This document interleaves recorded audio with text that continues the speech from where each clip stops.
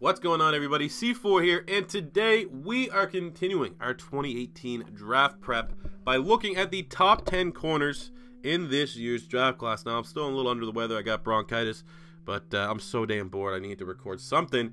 So this is what we are doing. So as I'm talking right now, I'll pop up the original list that I had. I only did top 5 corners because I kind of grouped the defensive backs all in one video, but the rankings go as follows. I have Isaiah Oliver from Colorado at number 5, Denzel Ward from Ohio State at number 4, Quentin Meeks of Stanford at number 3, Jair Alexander out of Louisville at number 2, and Tarvaris McFadden out of Florida State at number 1. Now this is as of mid-season, if you will, of the college football season, and ratings have changed drastically, especially more so because I know how the draft field is going to play out, who's declaring.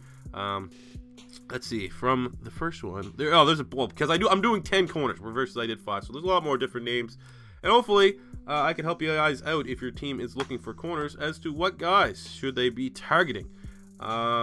Before we jump into the official top 10, I have 4 honorable mentions. I really do think that there's a lot of talent in this year's cornerback class. Maybe not as last year. Last year is probably one of the best cornerback classes I can recall, but I think this year is certainly close. And if you compare maybe the last 5 drafts, this is probably the second best draft of those 5-year period for cornerbacks. So before we jump to the top 5, we have 4 honorable mentions. At number 4, we're going with Quentin Meeks from Stanford. Originally was number 6, or well, they moved to number 3 from my first rankings. The more and more I watched it, I'm kind of questioning his athletic ability, and I think he might be more inclined to be a safety, 6'2", 220. But he's from a football standpoint, a football IQ standpoint, I definitely think he's going to make a roster as a rookie. Number 3 is Kevin Tolliver from LSU, declared early, but I really do like the intangibles, some out-the-field concerns. But, as much as I like to say Florida is DBU, these LSU secondary players have been monsters in the NFL, and I think Tolliver could very well be a next one and could be an absolute value pick in the mid-rounds of the draft. Number 2 is going to be Brandon Faison from Virginia Tech. Great size, 6'2", 200 pounds, good production. Really want to see how well he can test at the combine. Could definitely rise up into my top 10 if he puts up some pretty big numbers. And at number 1 is going to be Anthony Everett from Alabama. Again, pretty good instincts. Size is a little I didn't really like a lot of the comparisons that I read around the web to him. It doesn't really line up with the tape. But again, Alabama secondary type player. Let's see how well he tests the combine, and we'll reevaluate. But right now, he's just making the honorable mentions. So without further ado, at number 10 for the cornerback rankings 2.0, I have Tarvaris McFadden from Florida State. Going from number 1 all the way down to number 10 is pretty rough, but he did not have a good season this year at all at Florida State. He's 6'2", 200 pounds. On the year, he had 30 tackles and 10 pass deflections. No interceptions, but you remember, in 2016, he led the nation with 8. But the downplay, it really looks like that the team there, the coaches at Florida State, didn't really develop a whole lot. He looked a little bit lost out there at times. But anyway, the positives, he has great ball skills, proven production, and he's a really, really good press corner. But the negatives, he's inconsistent. I saw lots of inconsistencies to his plays. Tape in 2016 looked nothing like in 2017. And I don't think Florida really did a whole lot, Florida State that is, did a whole lot to really change up their schemes or anything like that. So I don't really know why. We don't know what McFadden you're going to be getting. So unless, we got to wait and see with the combine. This is definitely one of the positions that we'll have to reevaluate after the combine, because corner can be valuable there, especially like remember just Tease Tabor from Florida. Tape, top 3 tape, but his combine was absolutely horrendous. So we might need to revisit it, but McFadden probably could help his stock a little bit there. But ultimately, I don't know what happened between 2017 and 2016. Like I said, I don't think there was a whole lot of changes on the coaching staff. Obviously, now we know with Jimbo gone. But, I have to put him at number 10 right now. But he definitely can rise up. Going to number 9, it is going to be Holton Hill from Texas, 6'3", 200 pounds on the season. He had 51 tackles, 2 interceptions, both of which he brought back for touchdowns, and 6 pass deflections. Positives of Holton Hill is obviously that size, 6'3", 200. That is great length on the outside. He's solid in coverage, and he's great in run support. Some people have actually quoted to say that he's going to be the best player this year in run support from the cornerback spot. Obviously, with that size, you would figure that he wasn't going to be some softy, in Sante Samuel, Dominic Rodgers-Cromartie type. But I definitely think his tape looked pretty good. The negatives is off-field. Obviously, I think he got kicked off, Texas, something like that, got suspended, decided to go to the NFL draft early. I think probably would have helped his stock a little bit to go back.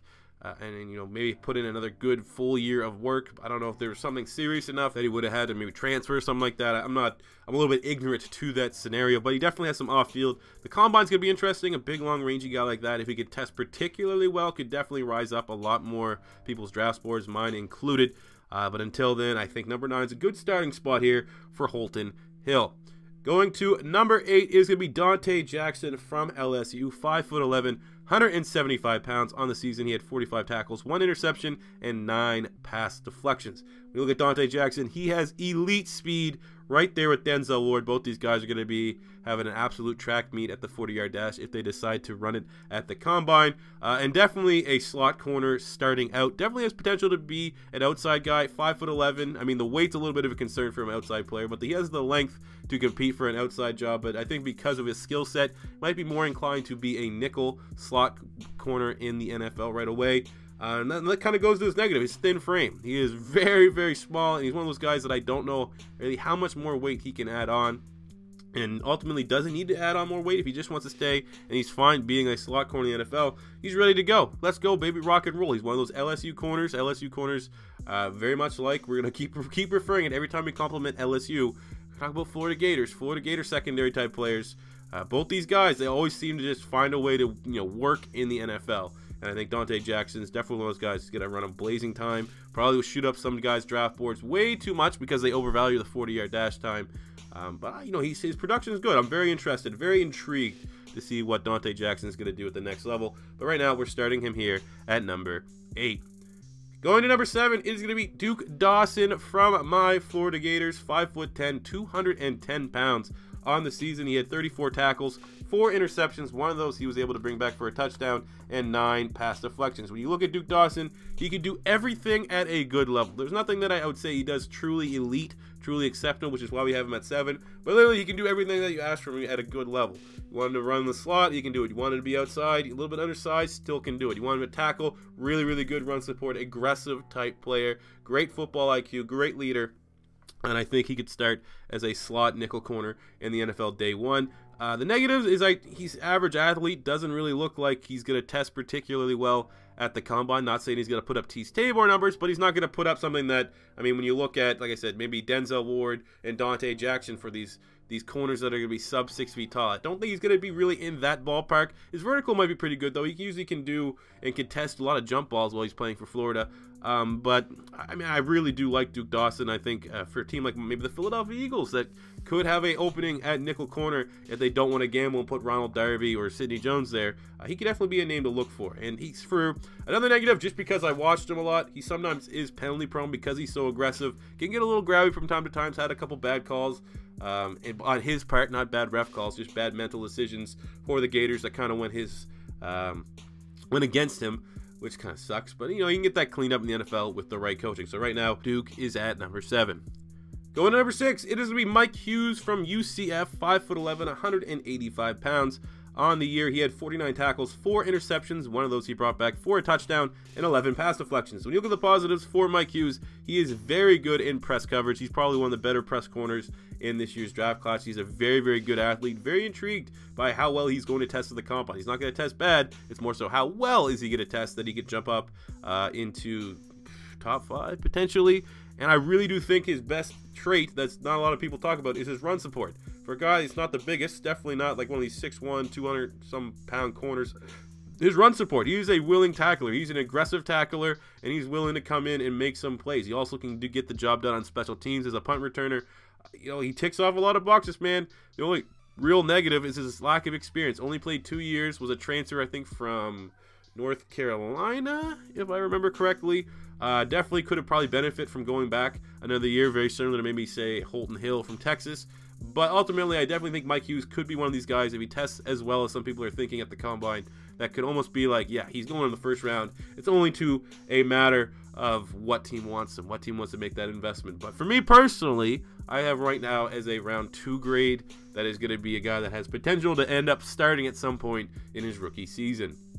Going to corner number 5 it is going to be Jair Alexander from Louisville, 5'11", 195 pounds. Only played 6 games this season, in which he got 19 tackles, an interception, and 4 pass deflections. But looking at his tape from 2016, was very, very good. There's a reason why I originally had him as my number 2 corner in the draft class. When you look at Jair Alexander, good athlete, great IQ, ball hawk, great production, can play pretty much everything you want him to in the secondary. You know, the size is not ideal for an outside guy in the NFL, but his tendencies and his aggressiveness can definitely make up for it and keep him engaged with some of the bigger corners that he will see. The only real negative for Jair, obviously coming off an injury, is really how he's going to look at the combine. Is he still going to have that same explosiveness that kind of makes you get over maybe the size limitations he has? So he's definitely one of those guys that is a little bit combine dependent on where his value eventually will finish. So I'm excited to see how well he's going to test there. But in terms of the positives, a lot to like about Jair Alexander, which is why he is cracking the top 5. Going to corner number 4, it is going to be Isaiah Oliver from Colorado. Originally was my number 5 last time. Now he's number 4, 6'1", 195 pounds. On the season, he had 26 tackles, 2 interceptions, and 12 pass deflections. When you look at the positives, he's really your height speed, everything you need from a height speed standpoint. Very, very fast. He's great in man. He's great in press. Yeah, in zone, but I mean, you can't always get a complete type corner. He's one of those guys that when you look at the positives, he's a little bit of a project. Don't know if he could start as a rookie. Might be able to start, but it's probably going to be, in my opinion, my incredibly expert opinion, that you wait and see with him. You let him sit for maybe the first half of the season, then you start to ease him in, get him some special packages and stuff like that to get him involved in the game plan later on in the season. When you look at the negatives of Isaiah Oliver, it kind of hits home for Philadelphia Eagle fans. He's too aggressive and can bite on routes. The thing that kind of saves him in college is he's so fast. He has great makeup speed, which he will be able to bring that over into the NFL. He is really a great athlete on both sides of the game. Not just he wasn't a great athlete in college and in the NFL. He's going to be kind of more average. I think he's going to be a great athlete in both. And, until he's able to refine his technique, anytime you can get a corner that has the makeup speed, like, oh, man, I messed up, but I'm going to be able to go track this guy down. That really does help when you're trying to evaluate talent in the NFL. Because at least if he might not be able to get what we're trying to teach him right now, but if he messes up, where this guy here, if he messes up, it's 6 points going the other way.